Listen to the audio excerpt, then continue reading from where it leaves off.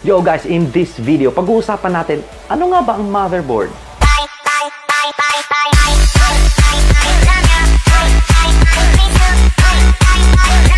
What is up sa inyo mga caveman? CJ nga pala, at sa channel na to, gumagawa ko ng tech-related videos. Let's do this! Okay, so guys, before I begin, gumawa ako ng video, ng 1-minute video about motherboard. Click nyo lang nasa upper right para mapanood nyo na yung video. Motherboard, ano nga ba ang motherboard?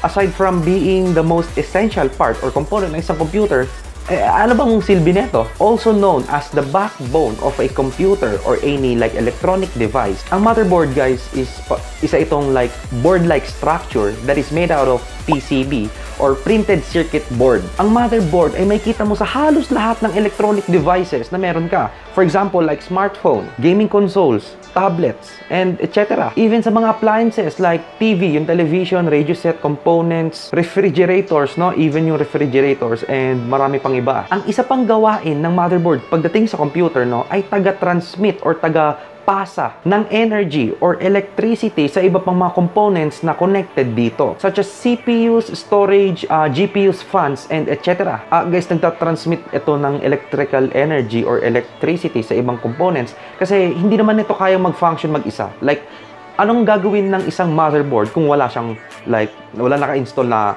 processor sa kanya, wala naka-install na RAM, no? Hindi siya magfa-function. Also guys, dito ay kinakabit ang halos 90% no, ng iba pang components sa isang computer. Or siguro pati na rin sa electronic device like ito, yung smartphone, no? Diyan ikinakabit like yung mga camera, no? Nandyan yung speaker, yung saksakan ng charger. Diyan sila ikinakabit. Kaya siya nagiging salpakan, no? Salpakan lang ng ibang components. Kasi guys, katulad yan na sinabi ko kanina, no? Hindi niya kakayanin mag-function mag-isa.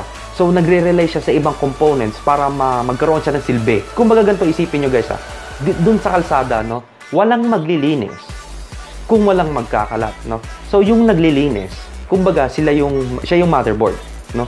Hindi magfa-function yung mga taong naglilinis kung wala yung ibang components which is yung nagkakalat, no? So, pagka walang kalat, walang lilinisin, no? Pagka walang lilinisin, hindi magfa-function. Ganun lang yun, guys. Though merong software, no, or program na naka-install sa kanya, well, not totally software or program.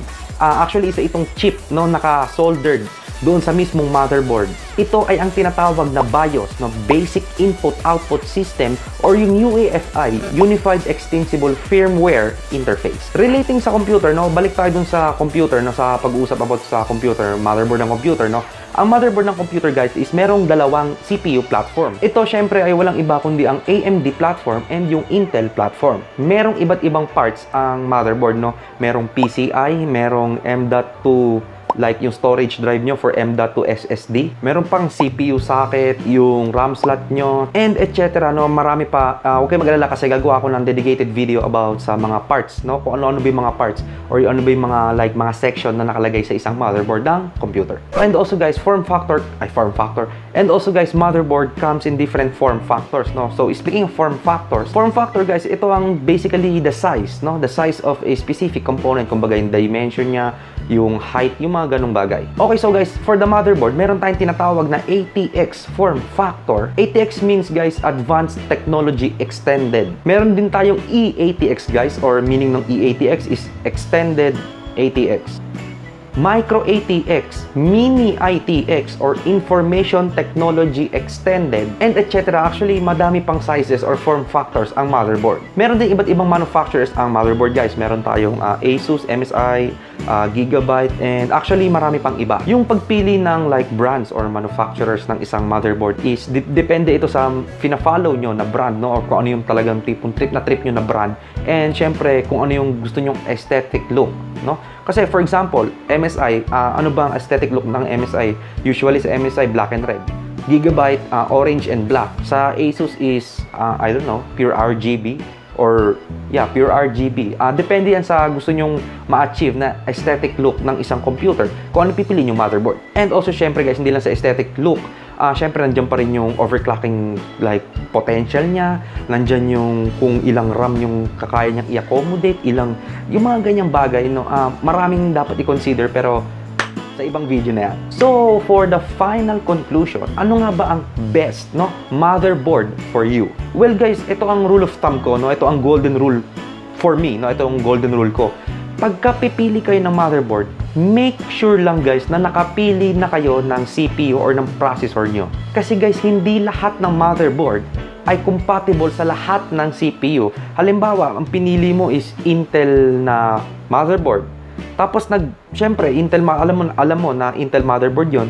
Maghahanap ka ngayon ng Intel. Hindi, yung ibang Intel, no? For example, Intel i9, hindi siya compatible for Intel like dual core or core 2 duo. Hindi siya compatible sa ganyan. So, make sure lang guys, no, piliin nyo muna yung CPU nyo, then madali na lang pumili ng motherboard. Teka nga pala guys, I forgot to mention, no, ang motherboard, merong mga tinatawag na socket type yung mga yan. Socket type, ibig sabihin lang naman yan guys is, ano ba yung CPU socket nyo, no? Kumbaga, yung CPU nyo ba is i5, halimbawa, i5 7700K or meron kayong i9 7980 XE.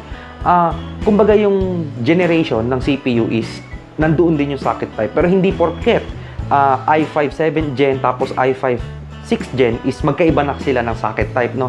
Hindi lahat ganon. Okay, so guys, for example lang, sa Intel meron tayong LGA, meron tayong tinatawag, no, na LGA 2011 socket type, LGA 1150, LGA 1151, LGA 2066, and marami pang iba guys. Sa AMD naman guys, meron tayong FM2, FM2 Plus, AM1, AM4, and TR4 na socket type, and marami pang iba, no?